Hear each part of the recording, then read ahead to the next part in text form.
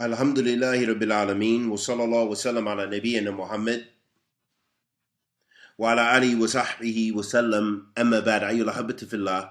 Continuing on in our study of the difference between advising and condemning by Imam Al-Hafidh Ibn Rajab, rahmatullahi alayhi, rahmatan wasi'ah. The Imam was speaking about the importance of understanding and distinguishing between condemning someone and offering advice. And this advice, of course, can be to that individual or advice to the ummah to beware and be cautious of the people of desires and bid'ah. Khatib al-Baghdadi, rahmatullahi alayhi, he said, ليس إبانة العلماء لأحوال الرواة غيبة بل هي النصيحة ولهم في إظهارها أعظم مثوبة لكونها مما يجب عليهم كشفه ولا يسعهم إخفاؤه وستره. Imam al-Khatib al-Baghdadi, rahmatullahi alayhi, he said, it is not from backbiting that the ulama clarify the condition of the narrators, talking about Ahl Hadeeth and the narrators of Hadeeth. He said, rather, it is nasiha, it is advice. And for them, from clarifying it and making these things known, is an immense reward.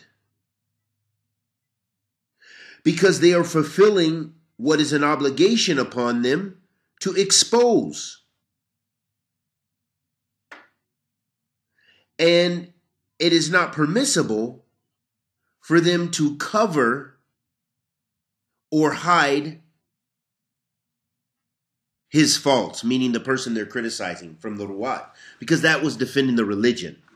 Likewise is the case, although we're not talking about narrators, it's still a defense of the religion when you have to criticize someone for their bid'ah or mistakes or refuting their mistakes in order to prevent those mistakes from being spread and from people to fall into those mistakes, thinking that, hey, so-and-so is a person of knowledge, I think I will follow them. But rather, the role of the people of knowledge is to expose or to uncover and make clear and clarify the mistakes that are being made, regardless of whether it's from Ahl Sunnah or Ahl Bid'ah.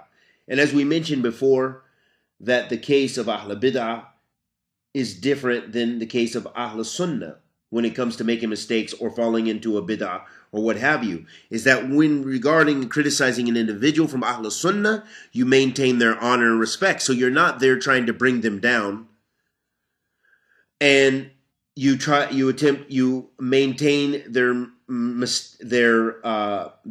position and status, while at the same time warning from the mistake that they fell in and correcting them. But the person of innovation and desires, of course, you don't have that same attempt to maintain their respect and their position, because in fact you want their guidance or for them to be exposed and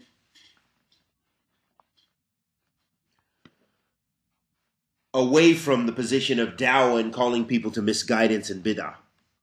وقال Ibn Rajab, أهل البدع والضلال ومن تشبه بالعلماء وليس منهم يجوز بيان جهلهم وإظهار عيوبهم تحذير من اقتداء بهم.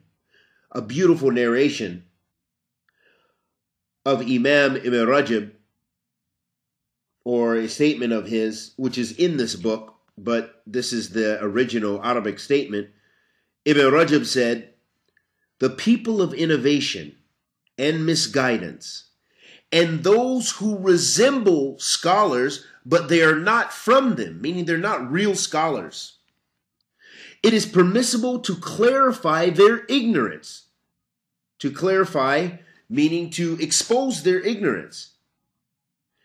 And to openly discuss or make their mistakes and shortcomings known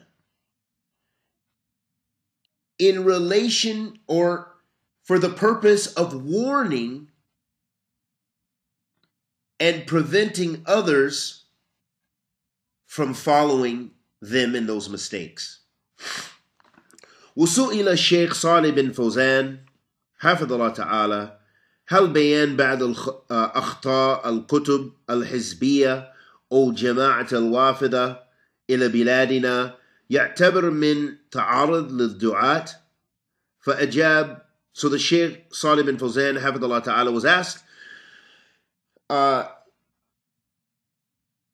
is it considered exposing the callers, meaning those who propagate Islam, by mentioning the mistakes in the books of the people of Hizbiyah, I mean the people who call the partisanship in groups, or the Jama'at, those foreign groups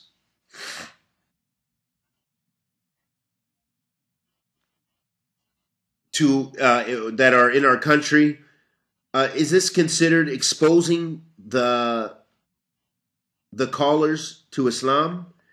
And then the Sheikh responded, he said, لا هذا ليس من تعرض للدعاة. This is not from, he said, no, this is not from exposing the du'at. لأن هذه الكتب ليست كتب دعوة، كتب دعوة. وهؤلاء أصحاب هذه الكتب والأفكار ليسوا من دعاة إلى الله على بصيرة وعلم وعلى حق. So he said, no, this is not from exposing the callers, because these books, they are not from the books of da'wah.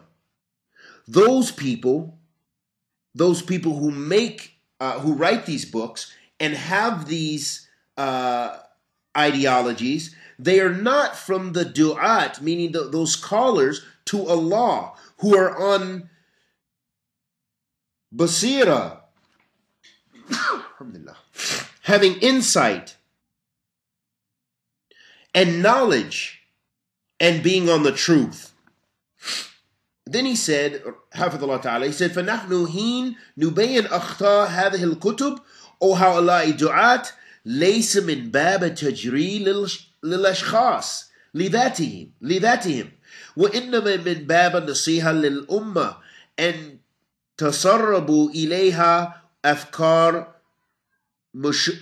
مشبوهة ثم تكون الفتنة وتتفرق الكلمة وتشتتت الجماعة وليس غرضنا الأشخاص غرضنا الأفكار الموجودة بالكتب التي وفدت إلينا باسم الدعوة. The Sheikh responded very beautifully. He said, then,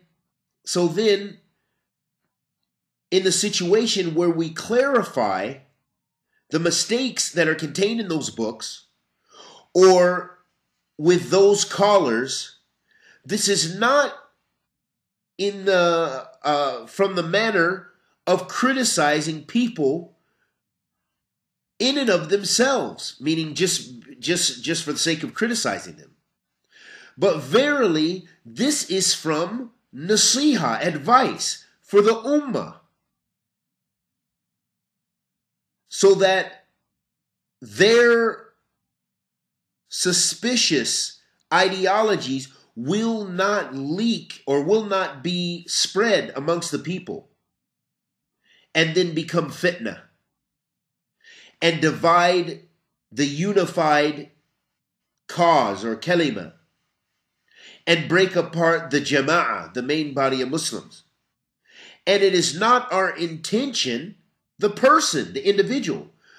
Rather, our intention is their ideology, which is contained in those books, which is brought to us in the name of da'wah, letting us know, Hafidth fillah, that we should be just.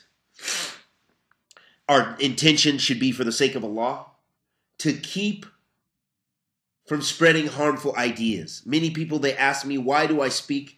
Why have I spoken? It's not that I spend my time and energy speaking about Yasir Qadhi or Nu'man or anyone.